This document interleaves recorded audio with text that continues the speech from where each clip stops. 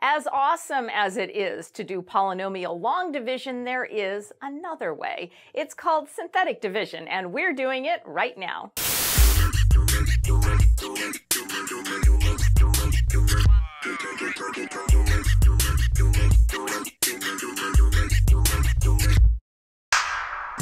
Welcome to Math Bytes. I'm Allison, and today we're talking about synthetic division.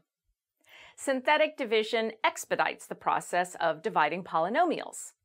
Now, to do synthetic division, the divisor must be of the form x minus c, where c is a constant. Synthetic division uses the coefficients of the dividend. That's the thing you're trying to divide. Let's do a fairly simple example so we can see how this works. If I take quantity 2x plus 3 times quantity x minus 4, multiply that out, I get 2x squared minus 8x plus 3x minus 12, which is equal to 2x squared minus 5x minus 12. All right, now if we were to divide 2x squared minus 5x minus 12 by x minus 4, we would expect to get a remainder of 0 because x minus 4 is a factor.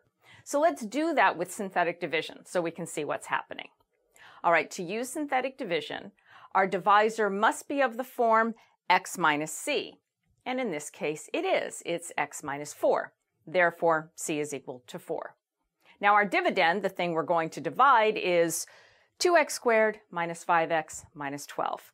So here's the synthetic division process. We're going to write it out like this. We're going to write the lines. On the outside, you put c. So in this case, we put 4 on the outside. And then on the top row, you put the coefficients of the dividend, the coefficients of the thing that you're dividing. So our coefficients are 2, -5, and -12. Now, you're going to bring the first value in the first row down to the bottom. Then you multiply that by c.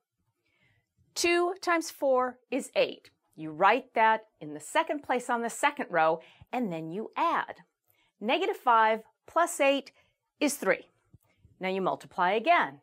3 times 4 is 12. Now you put that in the next place on the second row. And we have -12, and again we're adding, plus 12, and that's 0. That's our remainder. Now we would expect to get a remainder of 0 because we know x minus 4 is a factor. So here's what you get with synthetic division. That last number on the bottom is the remainder. The other numbers are the coefficients of the quotient. The number next to the remainder, one place left to it, that's your constant value. And then you go up 1 degree in the variable for each value to the left. So what we have is 2x squared minus 5x minus 12 divided by x minus 4 is equal to 2x plus 3, which is exactly what we knew it should be. Let's go over some important points to remember. When doing division of polynomials, whether you're doing it with long division or synthetic division, remember, you must write the dividend in descending order of the variable, with the highest degree first. So for example, if we had 6x squared minus 9x plus x to the 4th minus 2, we would rewrite that as x to the 4th plus 6x squared minus 9x minus 2 in descending degrees of the variable.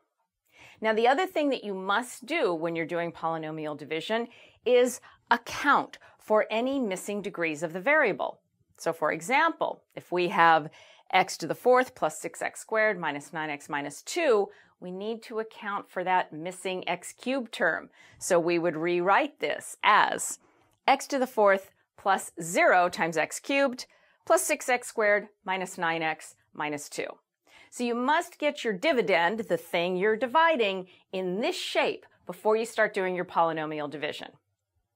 Now, in synthetic division, the last row gives you the coefficients of the quotient and the remainder.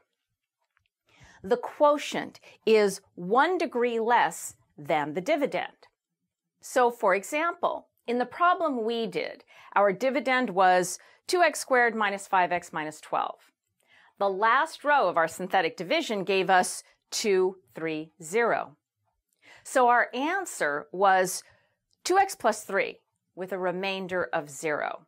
And as it should be, our quotient is 1 degree less than our dividend. Synthetic division really is a fairly easy process, and it does make polynomial division a bit simpler. Check out our Math Bytes Worked Examples playlist to see more problems using synthetic division. That's it for this episode of Math Bytes. If you like our videos, please subscribe to our channel. And if there's something you'd like to ask us, just send us an email. We're at contactmathbytes@gmail.com, and we will see you next time.